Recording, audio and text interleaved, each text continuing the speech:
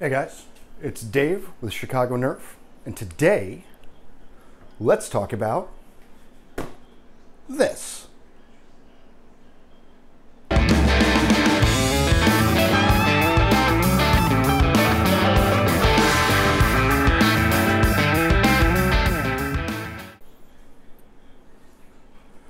All right, guys. So today we have the Adventure Force Dart Zone, depending on where you get it from, Villainator. It advertises that it shoots up to 80 feet, that it's got a 40-round super drum. It is slam fire, but it does not mention that. So let's open this up and see what's inside.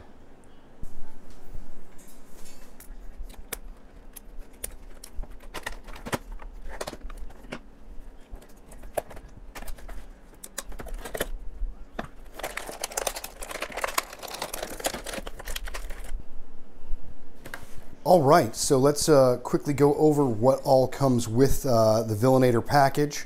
You get the 40-round super drum, you get the 40 darts, you get the blaster itself.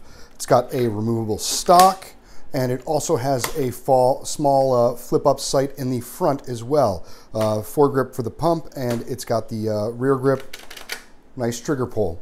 So let's take this thing out to the range, and then we'll get it over the chronograph, come back inside for my final thoughts.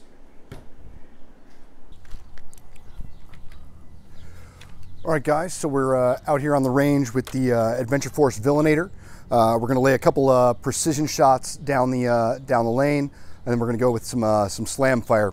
I've got the range set up at 40 feet, going all the way down to 90. So we're gonna test those 80-foot range claims and see right where the Villainator actually comes in.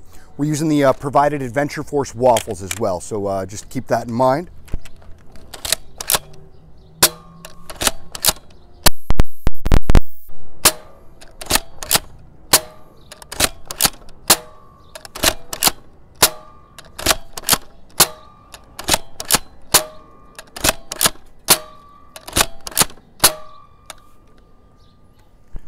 All right, so that's 10 quote-unquote precision shots, so let's see what we can do with some slam fire.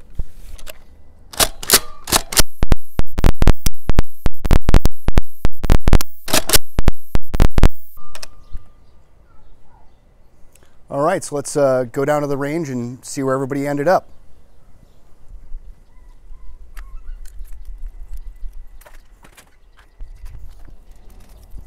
All right, so we're at the 40-foot mark. Then we're coming in with 2 or 3 right around probably 48, 47, 49 feet, probably from the slam fire. So that's about 3 of the slam fire. Then we probably about 4 more from the slam fire, coming in just shy of 60 feet here. And then we've got sort of the rest coming in between 60 and 70 feet for the most part here. The furthest shot out we've got is just shy of the 75-foot mark, which is the 2 white dots there, with the 70 being on the cone here.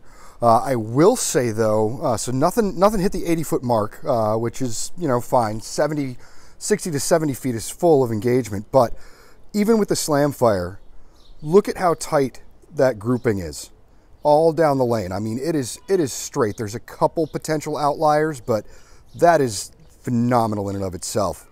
All right, let's go get this over the chronograph and see what numbers come in. All right, so we're out here on the deck with the chronograph. Let's put 10 rounds over it and see where the numbers come in.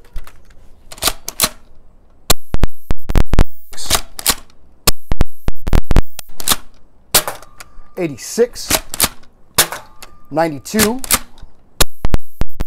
$9, $1, 69, 9, 89, and 82. So those are the 10 rounds we got. Let's have the average numbers up somewhere around here, and let's go inside for the final thoughts and talk about it. All right, guys, so let's go over my final thoughts about the Adventure Force Dart Zone Villainator. First of all, comfort and construction. I find it very comfortable. Both the foregrip and the rear grip are nice in my hands. I've got pretty much medium-sized hands. The construction's solid for Dart Zone, for Adventure Force. Not quite Hasbro, but they're creeping up there for sure. The Prime is on par pretty much with like an Alpha Trooper, maybe just a little bit stiffer, but nothing that anybody can handle. This is definitely an all ages blaster for sure. The trigger pull is super smooth. It's really responsive. It's nice to use. Even on the slam fire, it's kind of nice because you can load it up and then it's on the return that the dart releases. So I kind of like that. It's almost like having its own trigger. Even when you're in slam fire, you've got a little bit more ability to aim, which is quite nice. The stock is definitely the weak point, but that's per usual for not only Dart Zone and Adventure Force, but for all of the Dart Zone blasters, even Hasbro itself. Most of the times the stocks are the weak point, so it is what it is. Overall, this is a really nice high capacity, reloadable on the fly pump action Springer. Super accurate, as we saw outside with the AF Waffles. The lane was probably maybe 4 feet wide at most, and that was at 65 feet.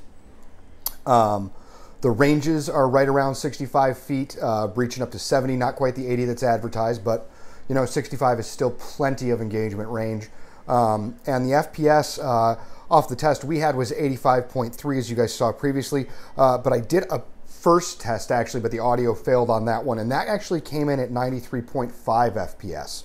So realistically, we're somewhere right in the middle, you know, right around 90, which is actually right around rival ranges out of the box coming in, but it's hitting darts, shooting darts rather. So it's hitting probably a little bit harder, maybe a little bit softer.